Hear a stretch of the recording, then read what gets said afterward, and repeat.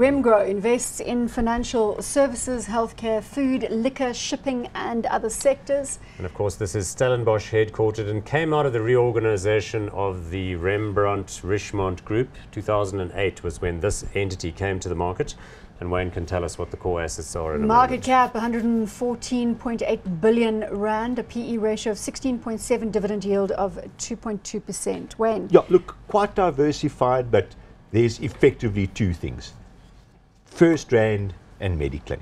I mean, they've got Rainbow Chickens Limited, RCL, they've got Unilever, they've got a couple of other industrials, but there's the two First Rand and Mediclinic. And Mediclinic. Broadly, more speaking, financial services interests and healthcare. And healthcare is all in Mediclinic. But Mediclinic has suffered in recent times, as we well know. Correct. And of course, the one that they own has maybe suffered more than the other ones.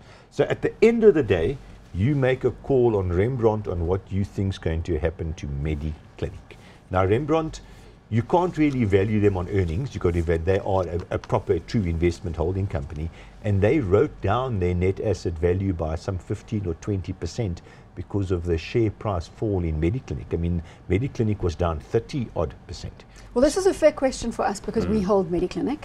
Indeed. And because remember, it did the flip-flop and then got itself listed in London. Yes. So now you have to say, well, there's currency effects.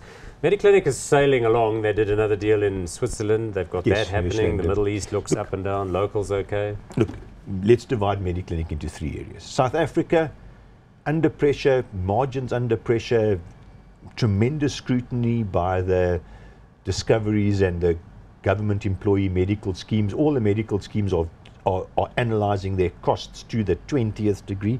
Governments interfering in healthcare providers in general. So and that's not going to fall down, and the economy is not growing. So South Africa, let's just say boring to maybe slightly negative. Switzerland, now that they've got this, what are they going to do? A tariff or something? It was a proposed tariff by the government. Now that's out of the way. Switzerland's actually doing quite well. So you think that's quite robust in the Mediclinic Switzerland's doing quite well, but then the big swing here is Abu Dhabi Al Noor. They bought this company, paid a lot for it. Half the doctors walked out because they changed the business model, and now they're trying to get the doctors back. Plus, they had a deal for a while where people had to co-pay for their own expenses. Then they retracted. But the co-payment's at least finished now. The Crown Prince at least cancelled that. I'm just interested that and as we've said, that their fortunes are very much reliant on what happens to Mediclinic and to First Rand. But isn't this a risk in itself, that you're talking about what should be a diversified holding company, and yet it boils down to two stocks? They're relatively undiversified. They've got the two big lumps. Well, if you add all of the food stuff, all of the RCL, all of the Unilever, all of the other bits and pieces that they've got, you do get to about 20% earnings contribution. So it's not terrible. Then there are things like Grindrod and Seacom Cable and all sorts of others. Grindrod is not and the financial services assets, I mean, those are not bad. There's strong profitability coming through from RMI, you take First Rand, MMI. RMI, all of this. I mean, these things are at 9, 10, 11 PEs. They're cheap and the earnings will be there. But the swing factor, once again, is Mediclinic. Can Al Noor, the hospital group, get back the referring doctors? Do you believe it can? Yes. Yes, you do.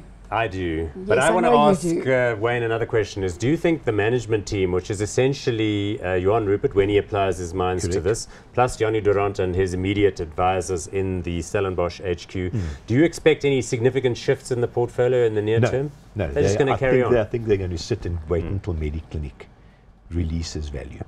But I mean, how long could that take? How long is a piece of string? It's taken a bit longer than what everyone thought so far.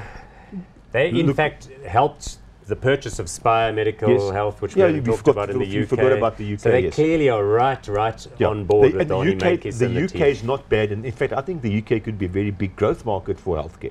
So I think the Spire will actually be quite good for them. So the but point it's still Al Noor. that Paul's making is that you're betting on this management team. It is the same strategy you're going to see. There's going to be no change. You're betting on the Mediclinic management team. On the Mediclinic management. You're really going to pull it down to the Mediclinic management team? Yes. Hot or not? Hot, yes.